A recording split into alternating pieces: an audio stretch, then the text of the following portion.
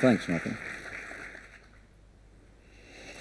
Well, thank you very much, Michael, and it's wonderful to be here. I look forward to having a discussion with Laura Tingle, the Australian Financial Review's political editor. And thank you, Michael, for your endorsement of my economic agenda, and your concern that it's not being sufficiently widely embraced just underlines the need for more people to read the Australian Financial Review. Now, in a prolonged period of global uncertainty and volatility, Australia has enjoyed a quarter century of uninterrupted economic growth. Despite the sharp and inevitable fall in mining investment, unemployment remains relatively low, and we are growing faster than any of the G7 economies. This, according to the Wall Street Journal, is an economic miracle. But of course, it is not a miracle. It is the result of a combination of far-sighted economic reforms starting in the 1980s, a rich resource endowment to meet rising Asian demand, and the hard work of millions of Australians. We made our own luck by harnessing good fortune, the right policies and hard work. And despite the tough economic outlook we face today, we can do it again. I have a clear vision for Australia, and my government's policies are focused on achieving it. We stand for opportunity and security. The opportunity to get ahead and get back on your feet when times are tough, built on a foundation of economic and national security. We're building an Australia that is as successful as it is generous, that recognises that a strong economy with high wages is the backbone of our free and just society. We're engaged in more than just protecting old gains. We are in it to win it, in a race to the top. And we live in times of change unprecedented in their scale and pace. And many Australians feel that globalisation and advances in technology have reduced the control they have over their lives. But as a small, open economy and as a great multicultural nation, Australia has overwhelmingly benefited from those changes. Key drivers of productivity growth, deregulation, competition, innovation, consumer choice, open markets are no longer mere phrases. They are part of Australians' everyday experience. And they're not dirty words.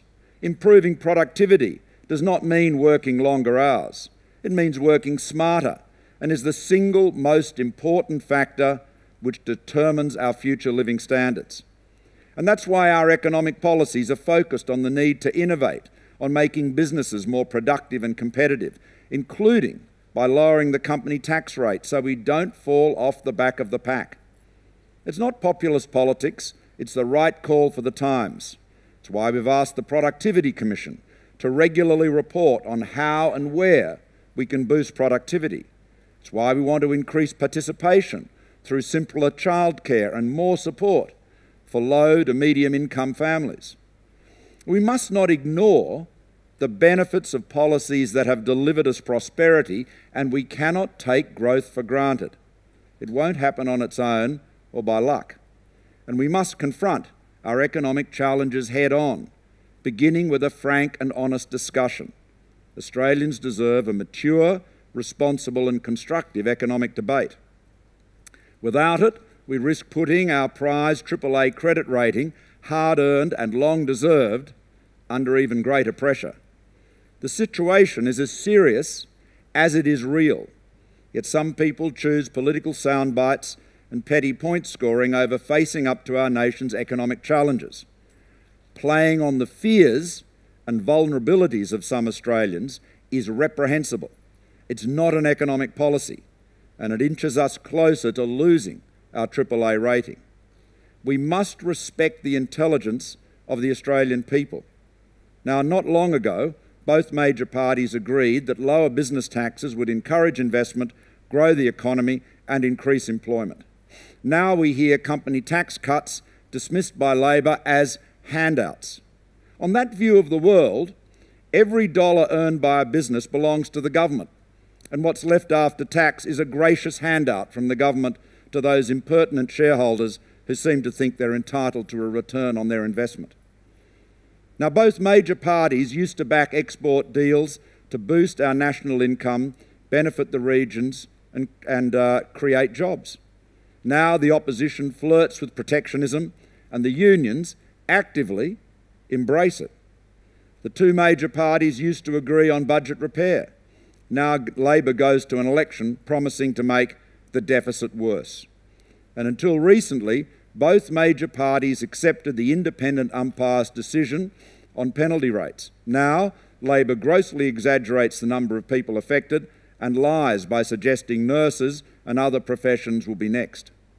We cannot afford an ideological, even evangelical, embrace of policies that sound good but deliver bad outcomes. A mature debate must include energy security and affordability and its place in the economy. The evolution of more efficient, powerful and cleaner energy has driven economic progress over the past 200 years. It is the oxygen of the economy. Yet our energy is among the most expensive in the developed world. Electricity prices for families have doubled over the past decade, and industrial electricity prices outpaced inflation by a factor of 3 between 2002 and 2013. The competitiveness of Australia's energy-intensive businesses, particularly our manufacturers, has been underpinned by affordable and reliable energy. And that competitive advantage is now being undermined because policymakers have put ideology and politics ahead of engineering and economics, introducing large amounts of variable energy, wind and solar in particular, without the necessary storage and additional transmission infrastructure. As a result, costs are rising, investment is at risk, jobs are being lost. And we must think carefully about how we manage our electricity system, recognising the rapid changes in generation, storage and distribution. Pumped hydro, for example, can play a vital role of providing stability to the network and removing volatility in price. It can be deployed at a relatively small scale, such as at Cultana on the Spencer Gulf, or on a large scale to further underpin electricity security. In a rapidly changing energy market, our goal must be keeping the lights on and affordably for consumers. We can achieve this through dynamic markets that deliver lower prices and support innovation to drive efficiencies. That means more choice and fewer emissions. It's not only important for households, it's critical for businesses, particularly, as I noted, Australia's industrial sector, which accounts for nearly 50% of all demand. Meeting the demands, however, of a large aluminium smelter, the technologies deployed and demand management used is different to a household or even a commercial building. Grid electricity was developed when electricity was almost always generated from large, centralised industrial plants. Increasingly, it is not. If we get the settings right, it reduces pressures on price and lowers emissions, but it doesn't mean that large-scale generation won't play an important role. Generation costs are changing rapidly. Solar panels per watt dropped from around $100 in 1975 to 61 cents in 2015, and the wholesale spot price for a module was just 31 cents per watt in January. By 2020, some battery technology costs are expected to fall 40 to 60%. And we've seen other technological advances too, such as carbon capture and storage, where 2 power plants in North America have been recently retrofitted with this technology. And this is why we've asked Australia's Chief Scientist, Dr. Alan Finkel, to investigate the best approach to integrating these technologies into the grid. This will help us deliver the most efficient, flexible market arrangements so that households and businesses can access affordable and reliable electricity while reducing emissions. Now, we're also tackling the barriers in our gas supply market, and we again call on the states to lift their restrictions on gas exploration and development. The report released overnight by the market operator about the potential shortfalls in gas and the pressure that may place on the electricity market is very concerning. And it's why I'll be urgently calling the chief executives of the East Coast gas companies together to explain how they plan on addressing this threat to their customers. Now, on Tuesday, I was in Jakarta where there is real momentum behind the Indonesia-Australia Comprehensive Economic Partnership Agreement, which President Widodo and I have agreed should be completed by the year's end. Indonesia, well on the way to becoming the world's fourth biggest economy, represents an enormous opportunity for mutually beneficial growth in trade and investment. And we are so well situated here as part of the fastest growing region in the world. But we must never become complacent. In the 21st century, geographic proximity is less of an edge all the time. And in any event, London and Paris are closer to Beijing than Sydney and Melbourne. Our response to the challenges and the opportunities of our times will determine our future. Do we sit on our hands and let other countries take these opportunities? Will we resign ourselves to an occasional increase in living standards, watching as our hard-earned gains in social welfare, education and health are whittled away? Will we turn inward and revert to the false promises of higher barriers to trade and investment? Or will we take charge of our economic destiny and tap into the dynamic economies of the region for jobs and investment? Will we be following them, or will they seek to replicate our success? One thing we do know: business as usual will not be good enough. Which brings me to the serious issue of budget repair. A strong budget guarantees the services that hard-working Australians rely on, including Medicare, schools, national security. Returning the budget to surplus is not an ideological goal. It's born out of pragmatism and necessity. Higher spending leads to rising deficits and rising debt, which will need to be repaid. Fixing the budget, therefore, is fundamental to productivity and rising living standards, and we must not put these difficult choices in the too hard basket. Intergenerational reports have warned for years that our spending must be more efficient to counter the costs of an ageing population. By 2035, there will only be 3.2 working-age Australians for every person aged 65 and over, less than half the level there was in 1990. Now, what that means is that we are better able to live within our means, better able to pay off our debt than future generations will be. So how can we, in good conscience, throw enormous mountains of debt onto the shoulders of future generations? A strong budget helps us weather external shocks from a position of strength. It's good insurance, as the Governor of the Reserve Bank recently remarked. Now, the Howard government left us a fully paid-up, first-rate insurance policy, large surpluses and money in the bank. But Labor cashed in the policy, spent the inheritance, putting enormous strain on the AAA rating. That's Labor's fiscal legacy.